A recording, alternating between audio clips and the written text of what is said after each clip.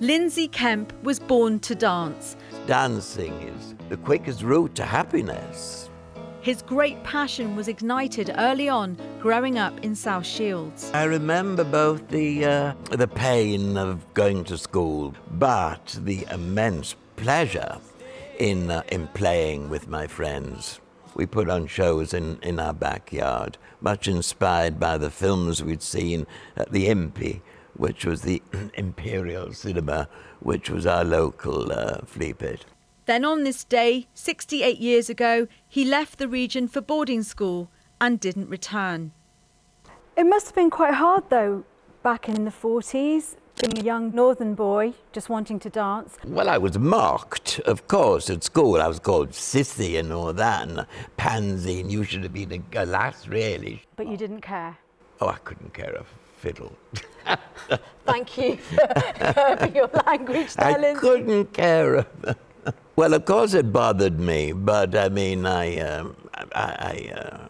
survived.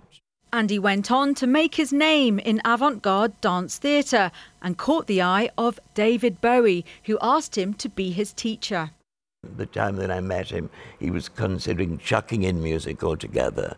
He wasn't getting anywhere, you know, he was only 19, but was really a bit disillusioned. And he was planning to become a Buddhist monk.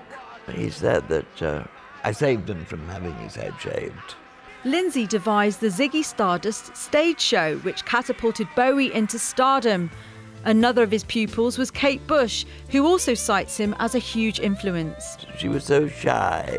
She came to me to my workshops at the Dance Centre in Covent Garden in the footsteps of David Bowie. But as soon as I stopped playing the music, she really, she totally abandoned herself to it and allowed herself to be transported to another world.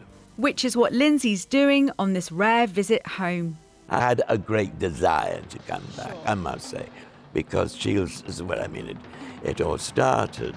And the spirit of the place, the people, still prevails. It doesn't feel very real. I mean, it really feels very much like a dream.